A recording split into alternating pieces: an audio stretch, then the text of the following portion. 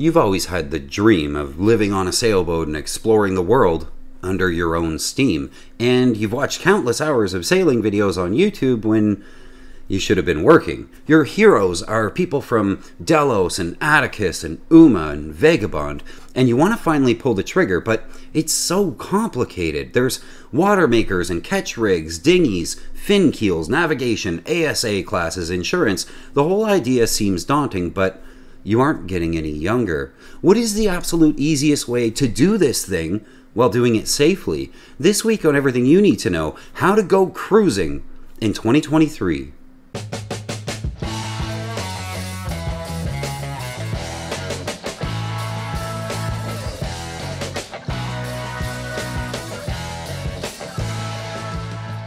There are millions of hours of YouTube videos endlessly informing you on what you need to know to go cruising and what you don't need, and giving you a million things to think about that kind of make you feel like this whole thing is just too complicated. It's like analysis paralysis.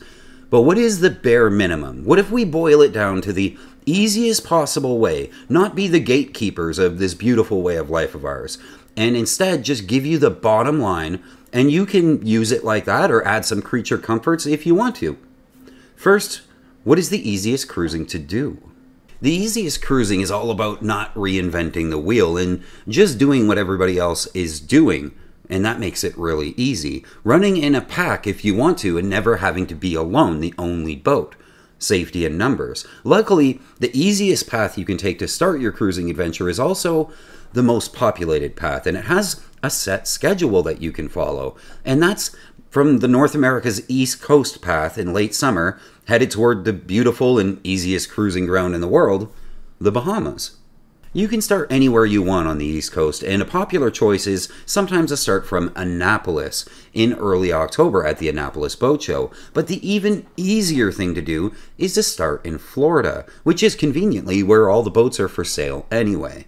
Buying a boat this summer is a fairly easy task in Florida, and you'll have until November to get it ready if you buy it now. Which boat you buy, though, is entirely up to your budget, but there is something for everyone, whether you want to spend 10 grand or 200 grand. It just has to be big enough to cross the Gulf Stream. I have a friend who does it solo every year on a 27-footer from the 1960s, so don't be too worried about the size of the boat. All you need is to be safe and comfortable and get something that you can afford. And remember, this episode isn't about how to do this comfortably, it's about how to do this easily. The easiest cruising plans in the world are pretty straightforward. You're going to hang out in Florida at the end of October and wait for all the other boats, the cruising sailboats, to show up as they do, and they'll do their final provisioning run. You make friends with those other sailboats, and they'll show up and realize that you have the same intentions. Then in early November, when the weather is right, you'll cross either to northern Bahamas or the really easy way to Bimini. You'll soak up Bimini for a few days or a few weeks, whatever you want, and then head for the islands around Nassau. When you're ready to leave there, you'll work your way down to Staniel Key, where you'll be spending Christmas on the cruisers beach with the other cruisers and enjoying the Staniel Key Yacht Club's amazing fireworks show for New Year's. You'll dive down in the grotto that they used in the James Bond movie and swim with the nurse sharks if you're so daring. Then you'll work your way down the Exuma chain and swim with the pigs, play with the sea turtles in Farmer's Key, finally landing in Georgetown for the middle of February. You'll be with hundreds of other cruising boats, playing volleyball at the world-famous Chat and Chill Beach, renting scooters on the mainland, and going exploring every day. You'll even hike up Monument about once a week. You'll snorkel on the most beautiful reefs and learn to spearfish giant lobsters. And you'll be there in March for the Georgetown Regatta, where you might even race your own cruising boat around the island and have a great time with all your new sailing friends that you'll have met on this journey. They'll be lifelong friends that you're going to fall in love with, and you'll know them for the rest of your life. Toward the end of March, it's time to start heading back to safety as hurricane season sort of approaches. So you'll decide to leave probably the same time 10 other boats with the same plans as you want to go back. And you guys will work your way back up the islands, basically hitting every spot that you missed on the way down. finally landing in Florida in about late June. In all this time, you'll never need to sail at night. You'll never need to sail alone or be the only boat. You'll barely ever be out of sight of land, and it really is all that easy. And whatever boat you decide to buy, it won't need to be all that complicated. Lady K Sailing is brought to you by patrons, people who give a couple of bucks an episode to make these videos possible. The mission at Lady K Sailing has always been to get more people out sailing more easily. If you'd like to help out, please consider becoming a patron. What you're going to be doing to get a boat ready for the several months away from home is also pretty straightforward. There are a lot of things that you could buy and install, and a lot of things that you could spend money on. But the bare minimum is our goal today, and you can add what you want to the list based on your budget.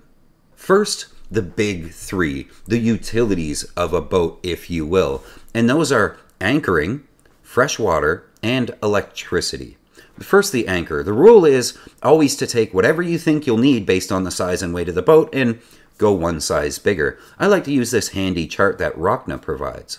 Based on this chart, my boat being of 35 feet and about 15,000 pounds, it advises me to buy the Rockna 33 pound or maybe the 44 Rockna. So I bought the 55 model, and I can tell you firsthand, I'm very glad I did. If you want to sleep soundly at night at all, you buy the bigger anchor. And to support that anchor, you'll need chain. And in my case, the boat called for 5/16 chain. So I bought about 120 feet of it. The bare minimum, regardless of the boat, is about 100 feet. And you can follow that with another 100 feet of nylon anchor rode. And trust me, it's very common to have over 100 feet of rode out when you anchor most of the time. So having 200 feet of rode in total is probably ideal. With the anchor sorted out on your new boat, we'll need fresh water, and while it is available, usually for free, at just about every island in the Bahamas, you do need to carry enough just in case. 100 gallons is a nice number. I got by with about 60 gallons, and even then, with 2 people using it, we never ran short, and we were actually able to skip filling up on some of the islands. If you are buying a smaller boat that doesn't have a 60 or 100 gallon freshwater tank, you want to carry some jerry cans, and there's 2 sort of choices there.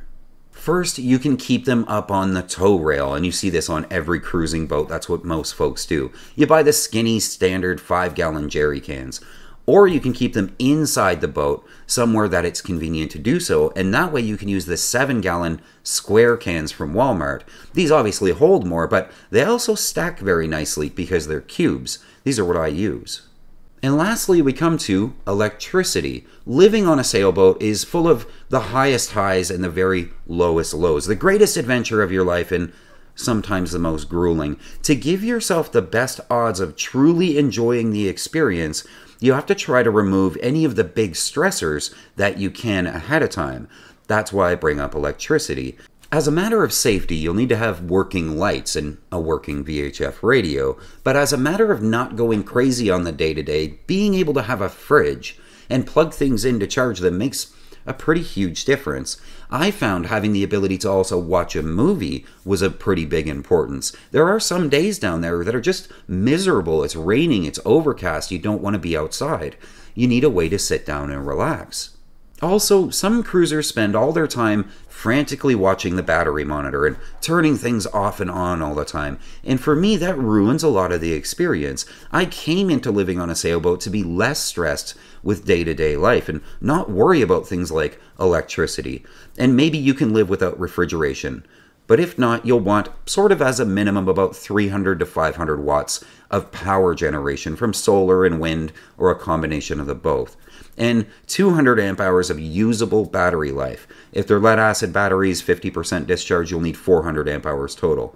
For lithium, they discharge to about 20%, so you can aim lower. Having more than enough electricity is one of the biggest things that you can do to save yourself the stress of day-to-day living on a boat. Knowing you don't have to constantly check the battery monitor is amazing, and you'll thank me in the long run. Please don't forget to give this video a thumbs up and subscribe if you haven't already. Both are free for you and would really mean the world to me. Also, if you could leave a comment below about what the next episode should be on. I get all the ideas from you guys. The last thing we're going to talk about on the bare minimum is the gear to install on your boat and to bring with you. Many folks refuse to leave without a sophisticated navigation system or AIS and radar and an EPIRB. But what do we really need? Genuinely, a compass is the bare minimum, but we can take it a bit further than that without much added cost. A solid compass is a must, but also is a solid depth sounder. I like Ray Marine, but as long as what you have is accurate and reliable, it makes life livable when you're pulling in and out of anchorages, especially in the Bahamas where it's pretty shallow, trying to avoid the sandbars. Beyond the compass and the depth sounder, you need some sort of navigation, and there is a bare minimum for that too. A chart of the area is a must, and the ability for you to read that chart and use it to navigate, but also navionics. And believe it or not, these guys don't pay me to talk about navionics, though maybe they should, but it's just the cruising standard. Everyone uses it. Everyone speaks navionics when they're talking to each other about navigating. You'll just want to have it. I bought 2 used iPads to run navionics. I think I paid $250 for each of them, and both of them are still working today with some 12,000 nautical miles of navigation behind them.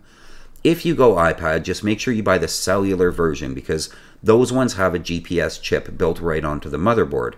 You get on the internet and you use navionics to download the maps for your intended cruising ground, and then you're ready to go. They also download active captain information, so you'll be able to see comments from other cruisers at every location that you plan to visit, all without an internet connection. So with the compass, a chart, a depth sounder, and navionics of some sort, you'll have the bare minimum you need to go just about anywhere in the world that you might want to go. It really is that easy. And you can add all sorts of extra stuff if you want, but for the trip we're looking at, you're never going to sail at night, so AIS and radar are optional. You'll never need to sail in the fog or dangerous conditions if you make conservative decisions as the captain and decide to play it safe. The last thing you're going to need, and don't mess around with this, is a family car, even if you're alone. You won't be able to get the boat to the grocery store or oftentimes the water spigot, so you need a dinghy. Some people manage just fine with a little rowboat, the smallest of small rowboats, but it does restrict what you can do. For me, a 10-foot rib is ideal with a 9.9 4-stroke or a Yamaha 15 2-stroke. I say Yamaha because in the Bahamas there are Yamaha dealers and service centers, so the Yamaha 15 2-stroke is super popular. It's really light, it always runs, it's really reliable. This dinghy will give you the ability to get off the boat for adventures, for provisioning, even when the water is choppy, which it usually is in the Bahamas. The person in the rowboat will have very limited times where they can actually use the rowboat without it sinking. A 10-foot rib with a 9.9 or a 15 will also plane up with 2 adults on board, meaning you can go a lot further than a rowboat, and you can visit more locations that sailboats can't get to. You can also bet that everyone else will have one of these ribs, and if you want to go to all the cool spots that they're going to, you're going to need one. And the motors are light enough to haul up on the sailboat and store, and you can tow the dinghy behind you, or do what most folks do, store it upside down on the forward deck. The internet and bookstores are full of advice on how to go cruising and do it safely, and most of it is pretty good advice. But it's very important not to get bogged down with the how complicated it can all seem. Some people seem to want to gatekeep and tell you all the reasons you can't possibly do it. But in the end, humans have been plying these waters for thousands of years, before YouTube, before cruising guides, before fancy electronics and aft cabins and sugar scoops. All that truly matters is that you do it before you can't anymore. That's it for this week, guys. If you need help and you want to book an hour of my time buying a boat, head over to ladykSailing.com/consults. Until next time, keep the heavy side down, but not too far down. We'll see you.